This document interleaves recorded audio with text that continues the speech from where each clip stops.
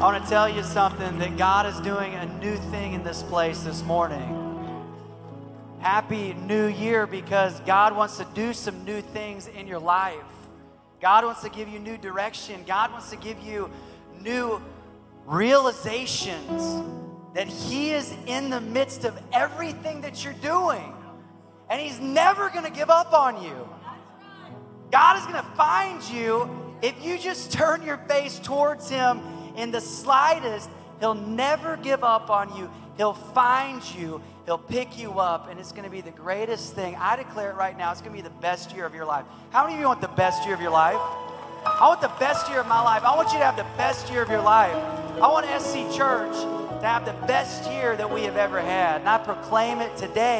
How many of you are ready for the word of the year? Today we get the word of the year. And this is one of my favorite Sundays of the year because we come with expectation. We come with great excitement. We come ready to agree, going in one direction, what God has given. Last year, 2022, what was our theme? Love God well. Let me tell you, that statement, that's not going anywhere. That's a cultural statement forever. Foundational in everything we do. We're going to love God well the rest of our lives. Can I get an amen? But this year, this is 2023. This is our Michael Jordan year. Come on, somebody. What happened when Michael Jordan had the ball? He made some baskets and he won a bunch of games. And there was a lot of glory. So I'm going to ask our parishioners and our board, but I think we're going to sell Michael Jordan jerseys out in the front foyer. Maybe I lost it. Go ahead and take it, Sarah. You can take it from me. I love to study the biblical significance of numbers. I don't know if anyone is with me, but when we have a new birthday, an anniversary, especially a new year, it's so much fun to study the biblical significance and meaning of that number. And I know maybe people can get carried away with that, but to be honest with you, this year I totally have. Because we have had so much fun studying, preparing for the word of the year this year. You know, when we want a prophecy, when we're seeking a prophetic word, we're really seeking a word from the Holy Spirit.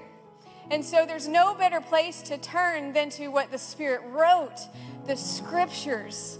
The purest form of prophecy is what's been written in the Word of God, amen? And God is a God of numbers. So as we look to receive, we're going to find what God has to say right there in the scriptures. And so we've been studying 23, and we decided to research the 23rd chapters of every book of the Bible. And there's actually only about 17 books of the Bible that have a 23rd chapter, so it's doable. In fact, I just want to throw this out there. We're beginning 21 days of prayer and fasting. Just maybe you might want to read and study the 23rd chapters of the Bible too. Let me tell you, it's worth your time. And so that's what we've done, and it has been so exciting. And as we studied, really some clear prophetic themes emerged. We're not going to take you through every single one of the 17 books that have a 23rd chapter, but we're going to look at a bunch of these chapters to show you what God wants to say this morning. How many of you are ready for God's word? Come on, how many of you are ready for God's direction? Well, turn with me and get your Bibles right now, Ezekiel 12 and 25. It's on our app as well. You can download this. But this is what the Bible says. It says, "For I am the Lord. I will speak the word that I will speak, and it will be performed. It will no longer be delayed, but in your days, O rebellious house, I will speak the word and perform it, declares the Lord." And everybody said, Amen. Friends, I'm going to make you wait a little longer for the word of the year. I'm not going to give it to you quite yet. We're going to give it at the end of our sermon. But the title of this message is When God Arises. I'm about to pray and we can be seated. When God arises. Let me tell you, this year, God is going to arise. And when God arises, what happens? Well, for some, it's glorious. For some, it's fearsome. But I want to tell you this year, the best is yet to come for your life. Bow your heads. Hey, let's pray together. God, we love you. Lord, we bless this word that you've given to us. Wash over this place. We invite your Holy Spirit to fill us. We invite your Holy Spirit to lead us and guide us. Take these words and change us in the name of Jesus. And everybody said, hey, give two people a high five and you can be seated.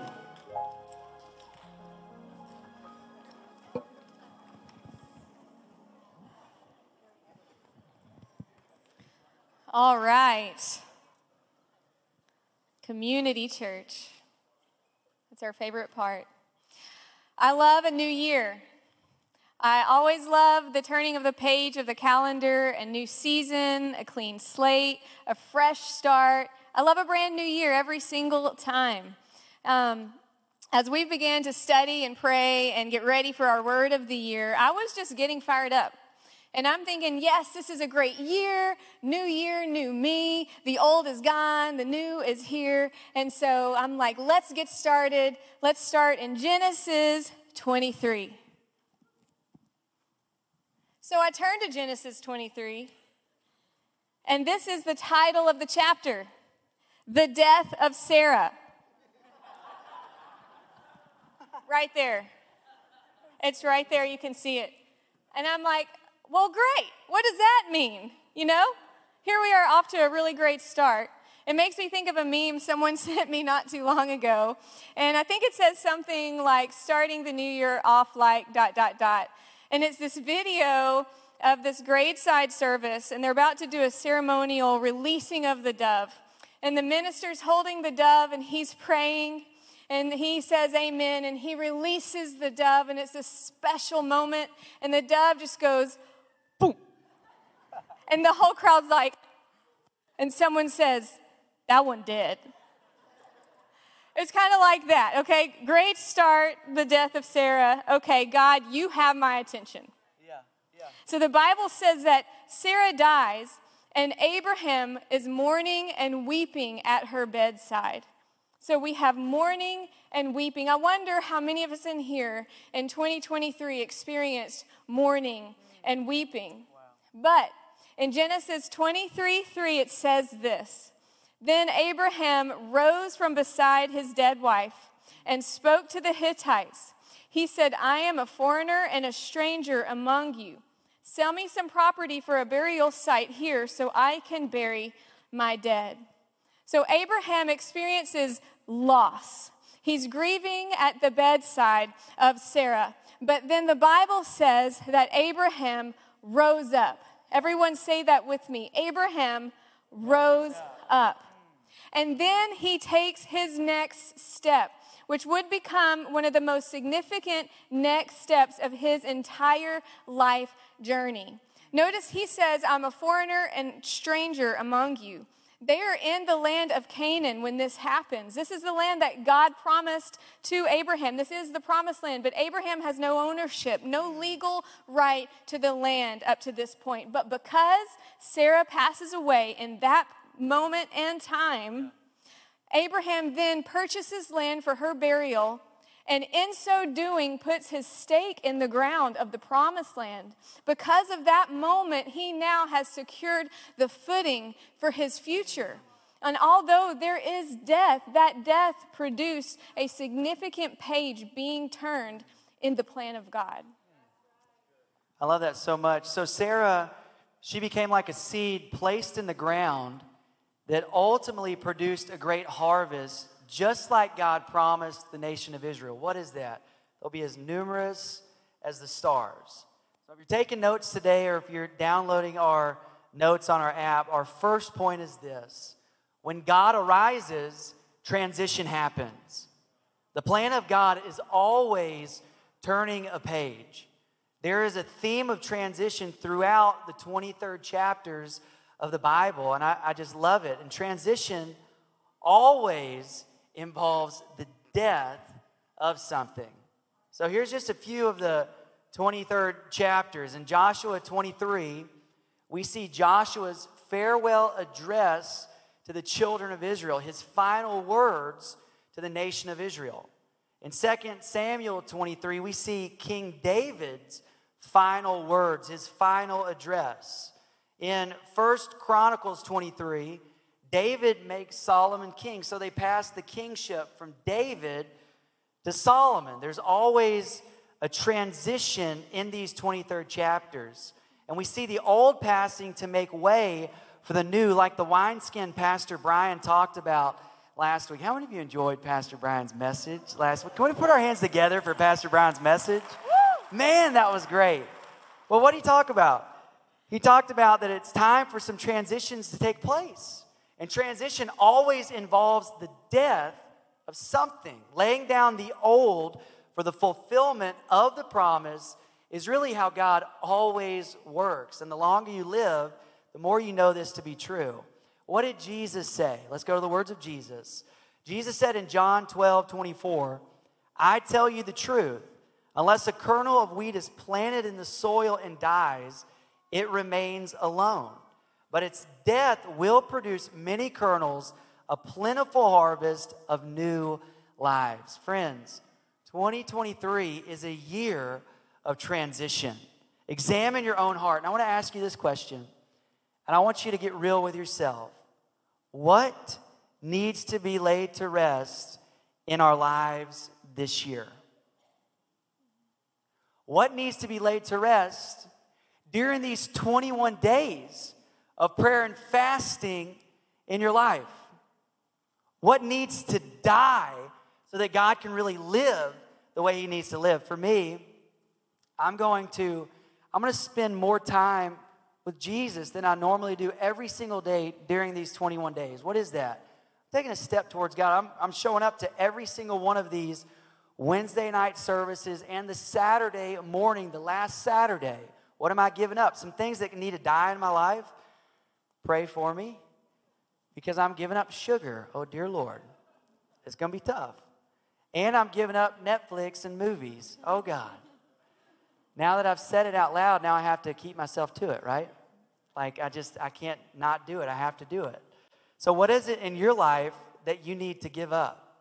Maybe you need to give up social media.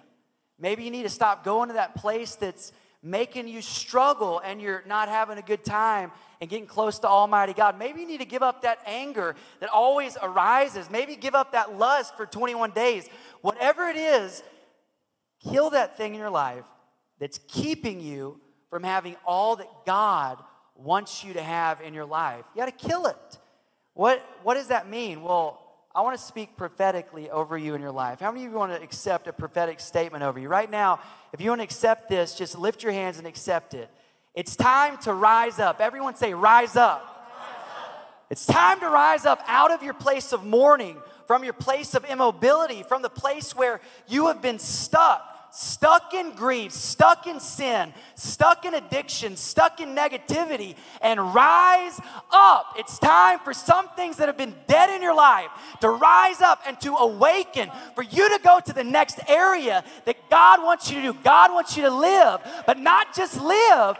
God wants you to rise up in his presence. If you claim that today, give God some praise in this place. We're going to rise up. God's going to give it to us. That's what we're doing this year. Come on. God is so good. All right. As you study the 23rd chapters of the Bible, there's another significant theme that emerges, and you cannot ignore it. More than a third of these chapters have to do with this: judgment. When God arises, judgment takes place. In the Bible, where it seemed like God was passive and inactive towards sin, where it seemed like people were getting away with rebelling against God, suddenly in the 23rd chapter, we see God respond swiftly and mightily. Let's look at some of these chapters. Actually, before we begin to see judgment, we first see blessing. That's God's original plan. He always begins there. When we turn to Exodus 23, God is pronouncing his blessing over Israel. Then in Leviticus 23, God prescribes the way of life that protects his blessing over Israel. But by the time we get to 2 Kings 23, Israel had been in rebellion against God for generations.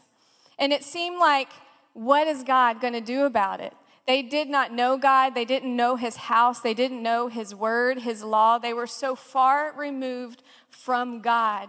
And so finally in 2 Kings 23, God responds. Yeah. And we see two things, judgment and restoration. See, when God arises, it's two sides of the same coin. There's judgment and restoration. In fact, it's the judgment that makes way for restoration to happen. And in order for God to restore his people in 2 Kings 23, there had to be some death to some things. I love that in the story, by this time, Israel had gotten so far from God and for so long that no one even knew the law of God anymore. Okay, they didn't even know the words of God. What does that mean? Well, in the very temple of God, they began making sacrifices to Baal. That's false gods, idols.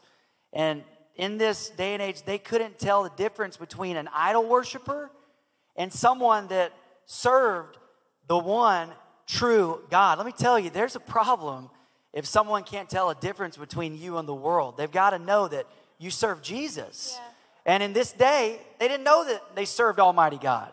So what happened? Well, they lived in sin, and Israel was cursed until they finally got a godly leader. Josiah becomes this leader, and he's a God-fearing king. Josiah says, what we're going to do is we're going to take the temple, and we're going to clean the temple up. We're going to clean it out, and this is the place for Almighty God. And as they begin cleaning the temple, they find an old book. And they dust off the dust, and they say, look at this book. And if they knew anything, they wouldn't say this is just a book. They'd say this is the book. This is the key to everything. And what did he do? Josiah, he gathers people. And the number 23, all throughout the Bible, you can also say it has a theme of gathering. God's children gathering together. So Josiah the king gathers people from the north, from the south, from the east, from the west. They came back home to the temple. And I just want to prophesy right now over our house. I believe that in 2023, people will come to SC Church from the north, from the south, from the east to the west. People will come home that haven't been home in a very long time in the name of Jesus. So what happened? They gathered together. They take this book. They didn't even know what the book was. And he opened it. And in front of everybody, Josiah reads the words of God. And get this, in one day, the covenant was restored to Israel. The covenant was restored to God's people. I want to tell you this, no matter how far you've been, no matter what you've done, no matter how hopeless it feels, in one day when you turn your face to Almighty God, he will restore you and he will make you brand new. And that's what God's people did. But after Josiah, they still had a choice. Everyone say, I have a choice. There's still the choice. So a new king comes, and it's in 2 Kings 23. This new king, his name is Jehoahaz. And Jehoahaz, he becomes king, and he chooses wrong. He chooses idols once more. And choosing wrong, guess how long he was king? Just 3 months. Why? Because he chose not to go in the direction of Almighty God. I want to tell you this. Choose God's way. It's not the best way. Everyone say it's the only way. Only way. Come on. Yes. As we continue looking at the 23rd chapters, we continue seeing this theme of judgment. Isaiah 23, we see judgment. Jeremiah 23:1 says, woe to the shepherds who are destroying and scattering the sheep of my pasture, declares the Lord. Ezekiel 23, we see judgment.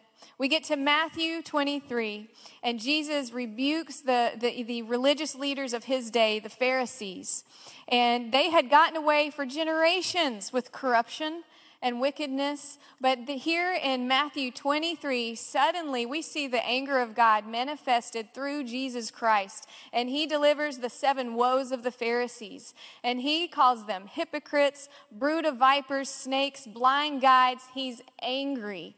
See, it seemed like they were getting away with it for so long. But in that 23rd chapter, we see God moving, speaking in response, settling some things. And I think it's important for us to notice that this judgment is always to do with the people of God, with the family and the house of God. Josiah, God used him to bring judgment to the house and the family of God.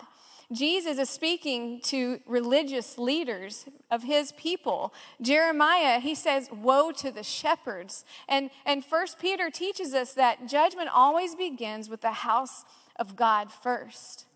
But remember, it's judgment and restoration. That's that two sides of the same coin. There's death and resurrection. There's closing and an opening. There's a laying down so that we can take up what is new that God has for us. In Jeremiah 23, it doesn't just pronounce judgment, it continues to promise restoration. Listen to this. This is the Lord speaking, Jeremiah 23:5. I myself will gather the remnant of my flock out of all the countries where I've driven them, and will bring them back to their pasture, where they will be fruitful and increase in number. And listen to Jeremiah 23, verse 6. I will raise up for David a righteous branch. His name shall be called the Lord our righteous Savior. Notice that prophetic promise of God arising in chapter 23. I will raise up a righteous Savior. Come on. When God arises, he arises to restore his people, to restore you. He arises to restore his name, his glory, his house. And that's what we are going to see. And that's part of him gathering from the north, the south, the east, and the west. And this year is going to be a year of finality, of God settling accounts, where what has been delayed, postponed, held back, will now happen, and swiftly by the hand of God. Thank you, Jesus. This year, there is transition happening, which is great. But that also means that some things must be laid to rest. Yes, this year is a year of restoration. How many of you want to claim that in your life, a year of restoration? You want God to restore some things, and that's wonderful. That also means that's going to be a time of judgment and sifting of the wheat among God's people. Acts 17:30 says it this way. In the past, God overlooked such ignorance, but now he commands all people everywhere to repent. The idea of judgment, I mean, that word's kind of scary. Would y'all agree with me? Judgment's kind of a little scary, but I want to reframe it for you right now. And it's in the last 23rd chapter we'll cover this morning. It's in Luke 23. What happens in Luke 23? Well, Jesus is crucified and Jesus is buried. And just like Sarah that we talked about a moment ago, Jesus became the seed in the ground that produced a wonderful harvest. He took upon himself the judgment of God that was meant for all of us so that we wouldn't have to bear it. The Bible says this, and I love this so much, Isaiah 53:5.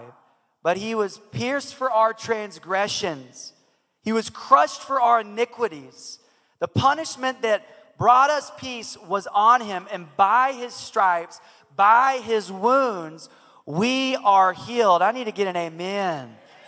2 Chronicles 5:21 says this, for God made Christ, who never sinned, to be the offering for our sin, so that we could be made right with God through Christ. I want to tell you this morning that Jesus paid it all. Did you hear me? I said Jesus paid it all. Glory be to God for anything good that happens in any of our lives. And yes, there will be judgment. Yes, we will walk through things. Yes, we're going to have to make some things die in our lives. And we want the greatest life with Jesus. But his love, his grace, the excitement, and the joy is evermore. I want us to have a little joy after this verse because this is one of my favorite verses this morning. Psalm 68, 1-3. This is what it says. It says, let God arise. Let his enemies be scattered. But let the righteous be glad. Yes, let them rejoice exceedingly. Come on, let's rejoice this morning. God's going to arise and your enemies are going to be scattered. Come on, give God some praise like you mean it. Come on. Let's give God some praise right now. Thank you, Jesus. In the 23rd chapters of the Bible, we see God arising. And we believe in 2023, we're convinced we're going to see God arise. Come on, do you want to see God arise in 2023? Do you believe we can see a manifestation of God like never before this year? I believe we are going to see that. And if we haven't given you enough already, get this. Guess how many times Scripture talks about God arising? 23. That's just crazy, right? Come on. God is speaking so loud and clear over us this year. When God arises, his enemies scatter, but his people rejoice. Which leads us to our final and best part of our message. Are you ready to receive the word of the year? Come on, awesome, awesome. We're about to get to it just in a second, but I want to give you our third and final point first, and that is this. When God arises, his people arise and shine. Come on. When God arises, his people arise and shine. Okay, now listen, as we prepared for this message, it has not come easy. And we've been in spiritual warfare, to be honest. And I spent the better part of the last couple of months at home battling in my health. And during that time, Lacey, one of my dearest friends in the world, our youth pastor, director of SC College, her and Josh, aren't they amazing? And yes, come on. She also sent me that meme about the birds, so you can thank her for that one. Giving you credit. Okay. Back to the message. Where was I? Okay. So during this, I feel like this also speaks to how important it is for us to gather together because we need each other more than ever during this time. And as I'm in a tough place, getting discouraged, I get a word of prophecy from my friend. And that is exactly what we need from one another, a timely word, right?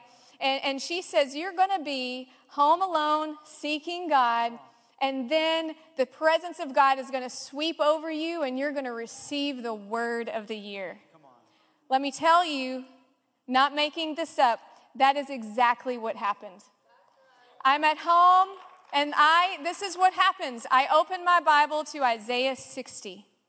And as I read, I began to sense the presence of God just wash over me for the first time in a while. And I knew God was speaking prophetically over me, over us. I immediately call Denny in the room, and I read this to him, and it just confirms in his heart that this is the word that God is speaking over us this year. We prayed together. It confirmed all the conversations we had had leading up to that point over the past several weeks. We knew God just spoke, and God just gave us the word of the year. And so would you all stand all over this place?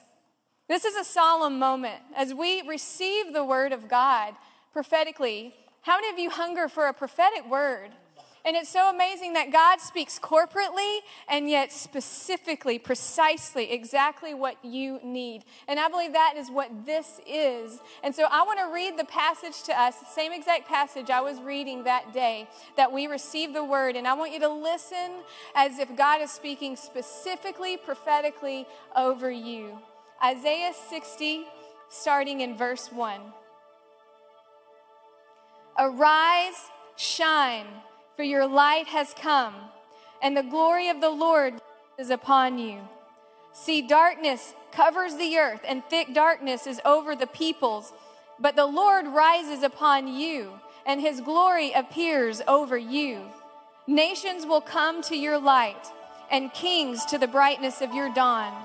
Lift up your eyes and look about you. All assemble and come to you. Your sons come from afar, and your daughters are carried on the hip. Then you will look and be radiant. Your heart will throb and swell with joy. The wealth on the seas will be brought to you. To you the riches of the nations will come. The sun will no more be your light by day, nor will the brightness of the moon shine on you. For the Lord will be your everlasting light, and your God will be your glory. I am the Lord. In its time, I will do this swiftly. Yeah. Verse 1, once again.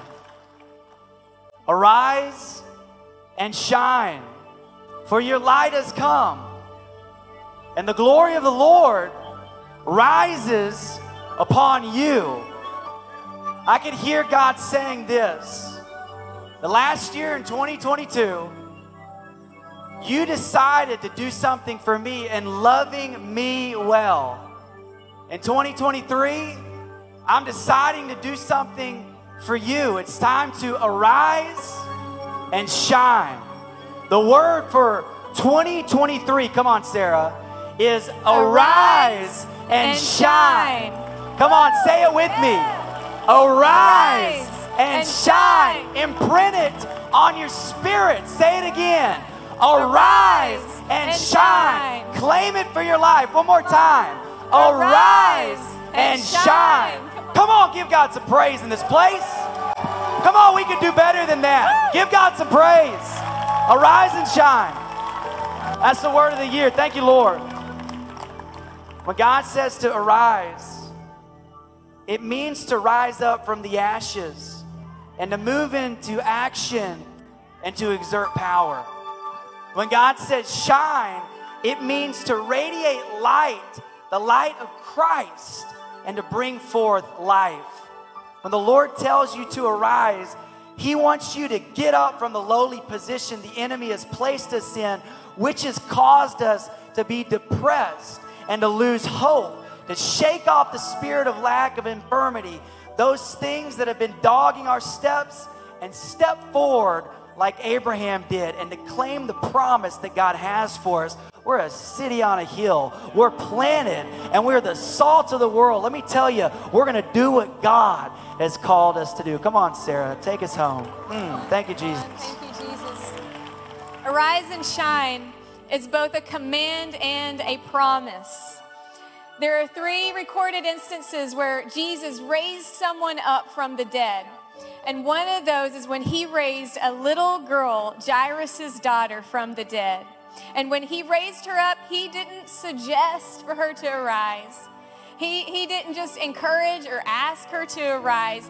He commanded her. And in Aramaic, He said, Talitha kum, which means, little girl, I say to you, arise. And that is what He's saying over us today. He's commanding over our lives. Talitha kum, I say to you, arise. And that is why it's not just a command, it's a promise, because when God tells you to arise, you will arise. Listen to this. This is another key verse for this year, Numbers 23:19. God is not human that He should lie, not a human being that He should change His mind. Does He speak and not act? Woo, I feel like He's saying this so loud and clear. Does He promise and not fulfill? There's so many things we gave up on in the waiting period. And God is saying, I spoke that, I will fulfill it. Who do you think I am? And God is declaring a command and a promise. Rise up. Arise. This is your year, and God is going to make it happen. Arise and shine, for your light has come. What is our light? Our light is that we exalt Jesus. Jesus is our light. This is my last verse, and then we're going to respond to this. We're going to bless this word of the year. This verse is so good. It's John 8:12. It says, I am the light of the world. He that follows me shall not walk in darkness, but shall have the light of life. We can arise and shine, friends. Why? Because He rose first. We can get up and do what we do, not because of our own strength, because of the strength of Almighty God. Today I want us to respond. We have been anticipating. We wanted to build the anticipation up. Why? Because now that we have the Word, it's not waiting. It's time to go. It's time to step forward together in agreement. So we're going to respond physically and spiritually right now. We accept it. How many of you accept this word, arise and shine, for your life? I claim it over you and everything that you do. And if you claim it, I want you to get out of your seat and come to the front right now. We're going to claim it together. We're going to pray together. We're going to bless this together. We're going to do this in one accord, in agreement. The power of agreement is this. Just this room in agreement.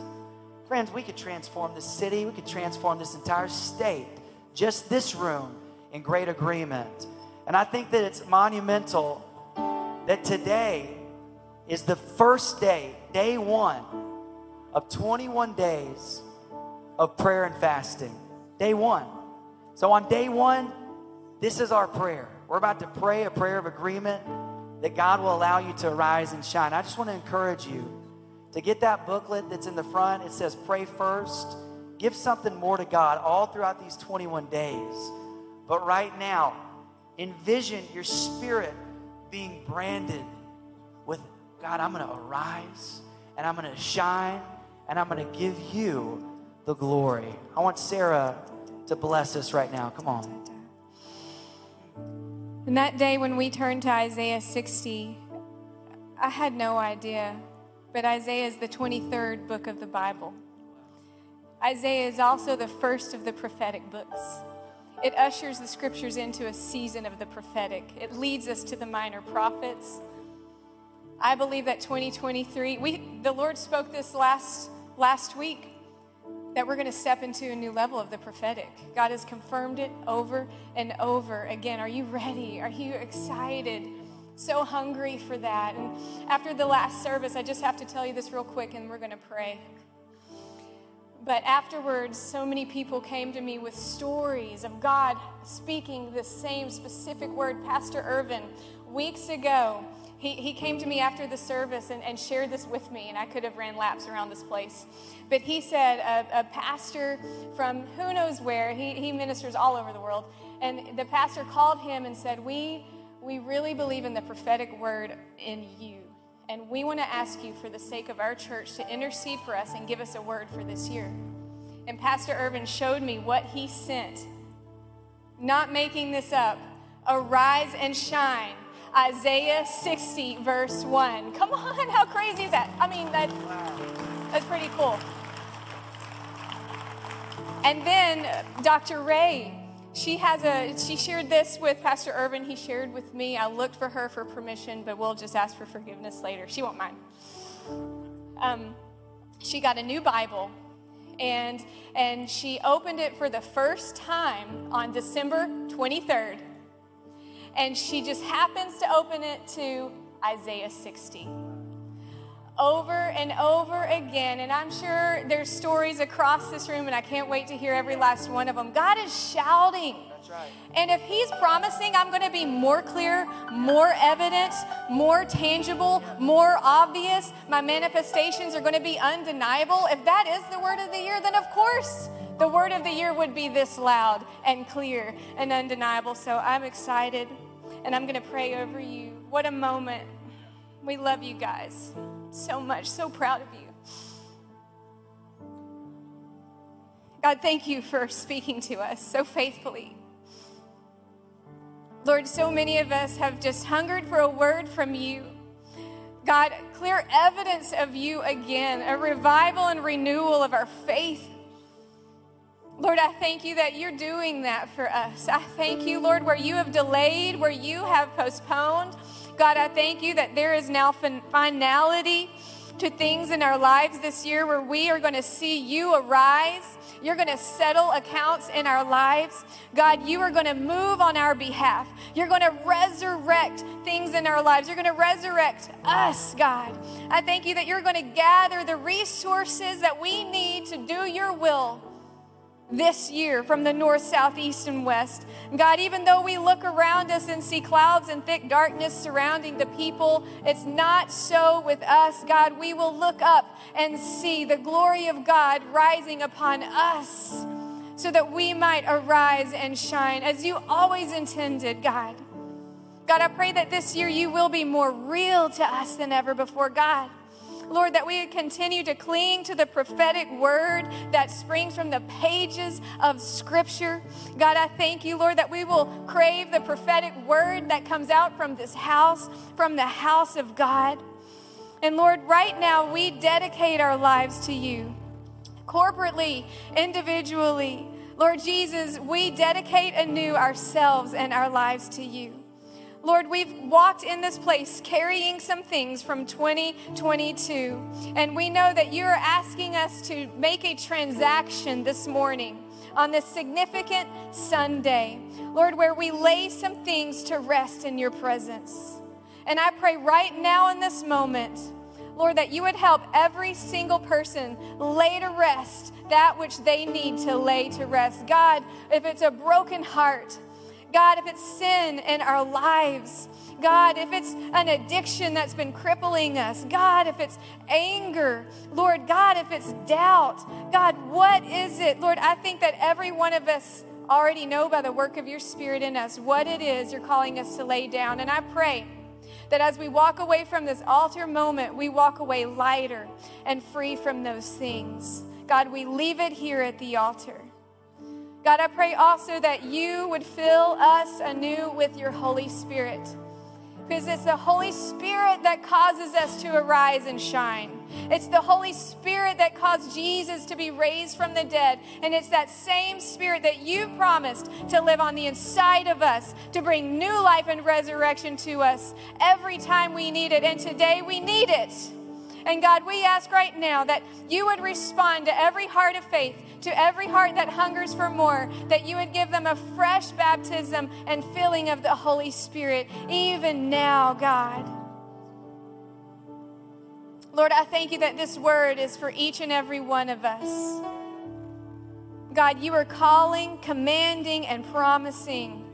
We will arise and we will shine. We will rise up from the ashes, rise up from despair, and not just arise, but shine the glory of God. Make a difference in the world around us and bring you glory. Thank you, God. In Jesus' name we pray. Everybody said, amen. Keep your heads bowed this morning. Today is a brand new year, and the Holy Spirit's pulling on some people's hearts to rededicate or to give their life to Jesus. The day of your salvation is today. You cannot wait. So if you want to give your life to Jesus, what better day than on this day, today, the day that God has given us. So if you want to give your life to Jesus, bow your heads. But I want everyone to pray this with me. But those of you that want to give Jesus your life, pray this prayer. I want you to mean it with everything in your spirit. Everybody repeat this prayer. Jesus, I believe in you. I believe you died on the cross and rose on the third day. Be the Lord and Savior of my life. Forgive me of my sins. Help me to arise and shine in your glory. Look at me and listen to me this morning. That's the greatest thing that you could ever do. Giving Jesus your life, but you got to tell somebody. You got to link arms with someone on your right and left. Make sure you get a Connect card. Come talk to one of the leaders after. Go on our website. We have so many different ways for you to tell somebody. But it's a choice, right? It takes you choosing to get somebody. This is the last thing I'll say about arise and shine. It's in my spirit. But so many times we receive a word. And this, guys, is a word from God. But we can receive a word and say, well, that's for them, that's not for me. I'm not really the shiny kind of person, and I'm not really wanting to do. No, let me tell you, and look at me right now. This word is for you. This word's for every single one of you.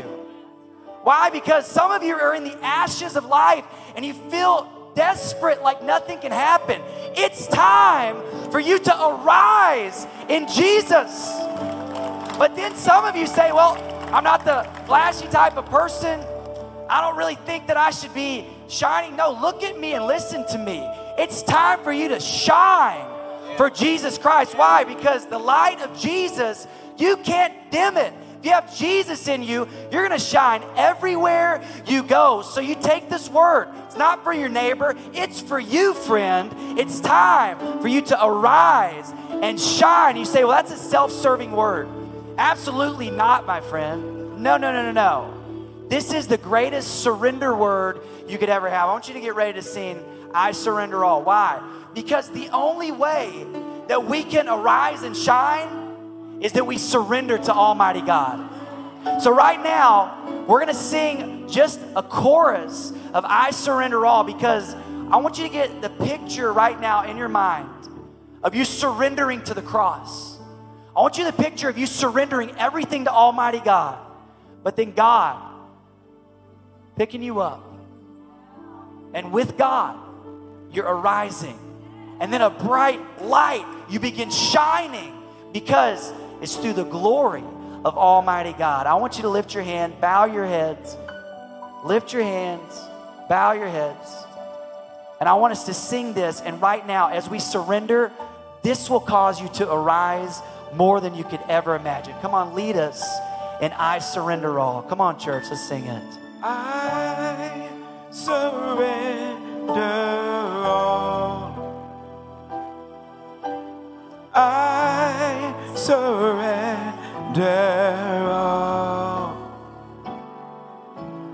all to Thee, my blessed Savior. I surrender